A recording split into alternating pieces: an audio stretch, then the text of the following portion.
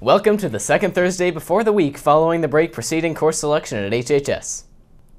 Who writes these scripts?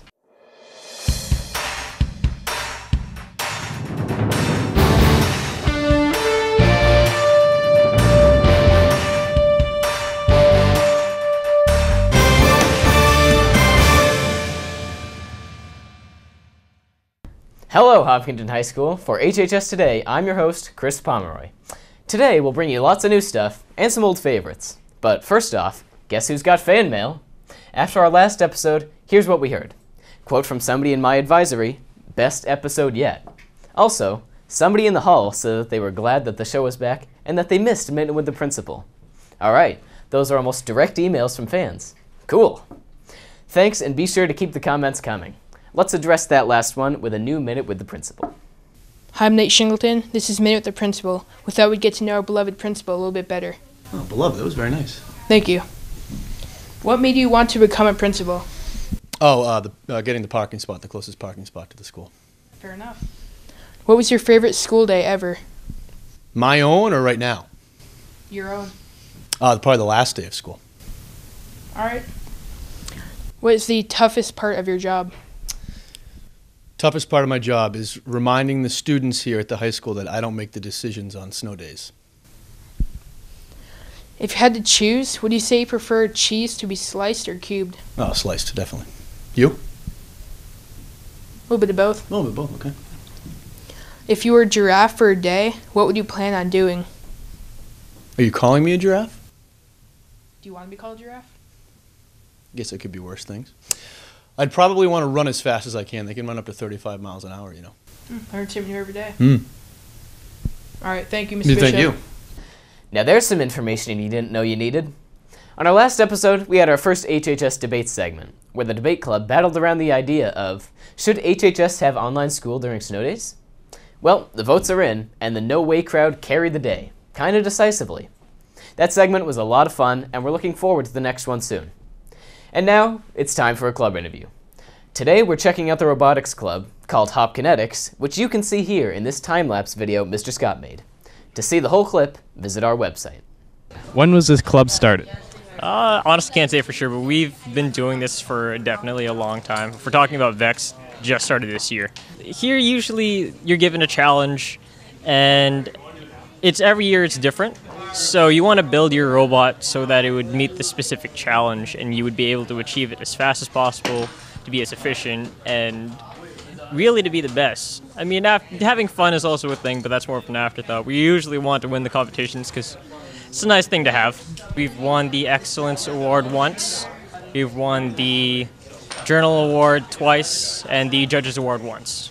Yeah, it's the Design Award, my apologies. We have probably more members than I'm actually able to count. We're not limited to just the club, we also have a class. So basically everyone in the class plus the people here right now.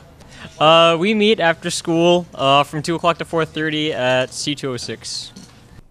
If I were in that club, you'd see my robot carrying my backpack around. Or maybe my water bottle.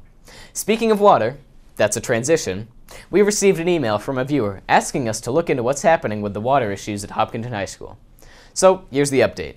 The superintendent sent out information concerning copper and lead in the water, and you can see those at our website. Also, Director of Buildings and Grounds, Mr. Rogers, will be working with the town water department in the next few weeks to figure out where the copper and the lead is coming from, which will tell them what to do to eliminate it. Now, let's take a short break, and we'll be back with Question of the Day and a brand new segment you're not going to want to miss. This break is a PSA, or public service announcement, produced for a Girl Scout Silver Award project by Sammy Altman and Megan Murchie, who made it at HCAM TV. Take it away. Are you worried about letting your child take the wheel? Maybe you should also be worried about what you're doing behind the wheel. Have you ever sent a quick text, just this once? Well, that might turn into a catastrophic accident. Monkeys see what monkeys do. If you do it, why wouldn't your child? In a child's brain, almost all things their parents do, they can do too. 78% of teen drivers surveys text and drive. 59% said their parents do it too. Stop texting and driving, because if you do it, your child will too. It's not just good advice, it's the law, everyone. Stay tuned for a brand new segment, but first we bring you Question of the Day. Today we're asking, what's your favorite phone app? I use the podcast app a lot. It's really cool. I love like This American Life and NPR Politics and Invisibilia. My favorite app is Spotify because I love music. Probably the email app, just because I use it every day and it's what keeps me up to date on everything that's going on around me. I think definitely Venmo, so Mr. Gates can pay me money. I don't want that. Favorite app? Chicken wings, I think. So you want like a computer app? I'll give it to Mr. Gates. Go ahead. My favorite app is the new one I got that finds Mr. Finn for me when he's in school. My favorite cell phone app is Spotify because I get to listen to music all day. It's pretty fun. My favorite app is WebMD because I like to diagnose myself with stuff I do not have. Snapchat, just because it's the one you use the most. You just always snapping people. Get that streak up. For me, I can't live without my Angry Birds. And now, it's time for that brand new segment brought to you by our own Nick Bradley. Welcome to our newest segment, Pet of the Month. Today's pet is Mr. Scott's cat. Yeah, I'll tell you a little bit about my cat. He has a few aliases. He's known as Larry. He's known as Scooby because he's as big as a dog. He's also known as Mr. McCookiepuss. He is 26 pounds, he's a Maine Coon cat, and he's 42 inches from his tail to his nose. He has a few oddities, one of which is if you open the dishwasher and empty it, he would go to the other side of the house and cry.